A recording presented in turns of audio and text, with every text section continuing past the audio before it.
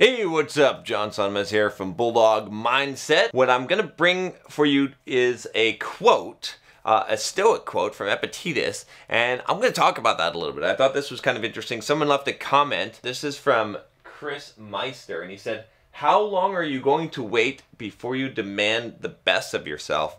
Epictetus. I love this quote. It is such a powerful, awesome quote. Just this idea, I thought this was a perfect video topic, is this idea of how long are you going to wait before you demand the best from yourself. I think he said best for yourself. I would say from yourself. This is a question, it's like, you know, I did a video a while back on how everyone thinks they're going to be a rock star someday. It's kind of an older, embarrassing video, but hey, you know, whatever. I became a rock star. Hey, good. The idea is that, like, people think that magical shit is going to happen in their lives, that awesome stuff is going to happen. You know, I think we have this mass delusion where we believe that tomorrow we're going to be motivated to do our diet.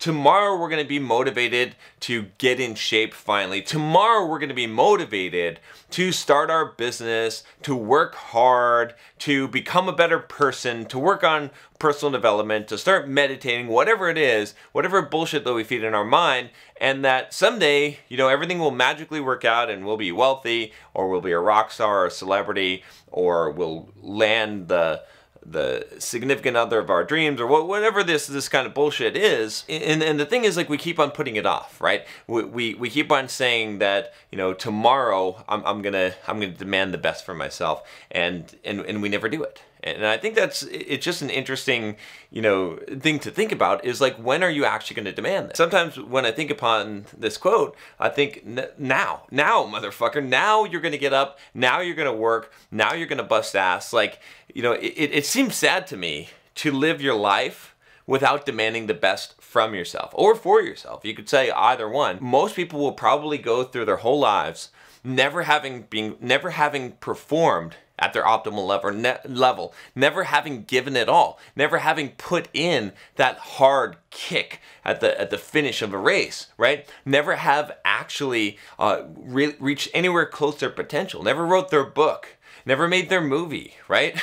never got those six-pack abs, never, you know, whatever it is. For me, this is a powerful quote. For me, this is something that I think about a lot. I think about, am I demanding the best for myself?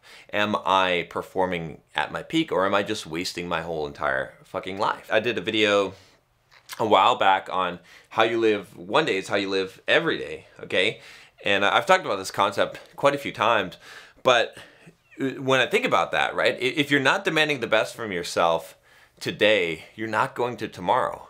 And so you're not going to your whole entire life. And so you're either going to make that choice and you're going to demand the best from yourself, or you're not. And if you're not going to do it, then that's going to echo throughout time, right? That you're just going to live your life never doing this, never experiencing what it could be like to be that kind of person. You know, today, right now, am I demanding the best from myself? Am I performing at my optimal level? Am I putting in the hard work and doing what needs to be done in order to reach my potential, or am I not? Because if I'm not, then I never will. And to me, that's a very sad and scary thought. I think a lot of times we could just put it off, and we could put it into the future, and we say, tomorrow I'm going to be better.